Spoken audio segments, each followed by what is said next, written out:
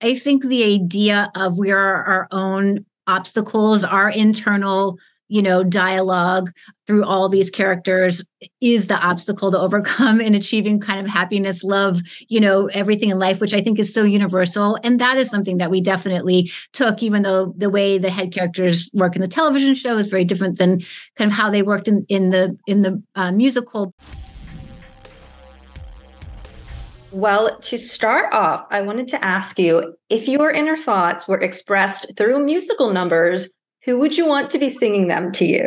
I would never have said this before the show, but now I'm going to pick Mae Whitman. Why would I not want Mae? I mean, she was just. Why would I not want her to? Yeah, Mae Whitman is pretty good casting for a voice in her head to be singing to you. Yeah.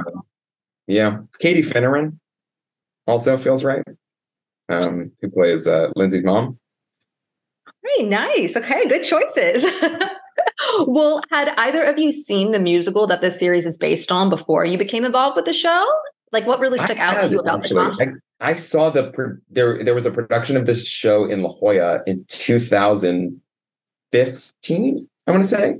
And I actually did see that production and had talked to Bobby and Kristen at the time about the potential of developing the show as a stage musical and kind of coming on as a book writer. And we talked about, because they were interested in continuing to develop it. And, then they got really busy with life and I got really busy with life. And then fast forward many years later, and there was a pandemic, and Tommy Kail, the director, had called them and asked if there was anything that they might be interested in doing for television. And Up Here was a project that they'd always loved and had never quite felt like they'd cracked it entirely. And they felt like there's maybe something about putting it on screen that felt right. Like there was a way visually of capturing what it actually feels like to have voices in your head all the time that felt like on screen you could potentially express that in a way that was more fluid and more seamless than on stage. Yeah, well, Kristen and Bobby actually mentioned that, the original musical and the show are really different. So what was it that you really wanted to preserve from their original story and bring over to this? I mean, I think there were themes, I would say, right, Stephen, for the most part that we brought over. Like, can you ever really know someone? Can you ever really know someone? It certainly was a guiding theme for us, and ultimately, kind of the overarching theme of the whole of all 8 episodes. Can you ever really be known? Can you ever know someone? Obviously, we were inspired. We were inspired. So I never saw the musical, but I read it. I was able to read it, and they shared all the music, which was really helpful. I think the idea of we are our own obstacles, our internal, dialogue through all these characters is the obstacle to overcome in achieving kind of happiness, love, everything in life, which I think is so universal. And that is something that we definitely took, even though the way the head characters work in the television show is very different than kind of how they worked in the musical. But I think that concept is certainly still the core of the television show.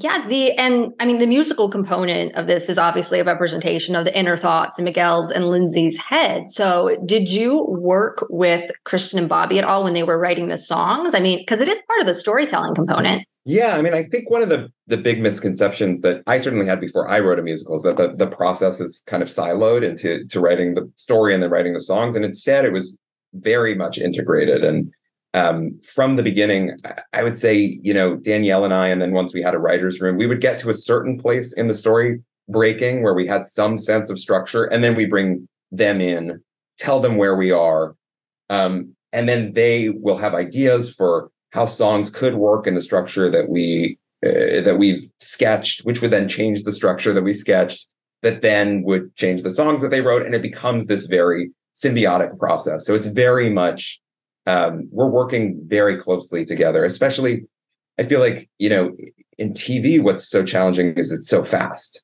A stage musical takes, 5 years to develop. And and you're only telling one story, and this you're telling 8. And so really the challenge was condensing that process into a few weeks time instead of a few years time, which was fun and exciting, but also meant, we were pitching them ideas. They were coming up with songs super fast, like within days. which was really fun, but also meant, I think, we had to be pretty certain story-wise of where we were before we definitely told them that they could start writing the songs, because the worst thing ever is having to call Kristen and Bobby and say, so the story the story and that fell apart. song you wrote no longer works. Sorry.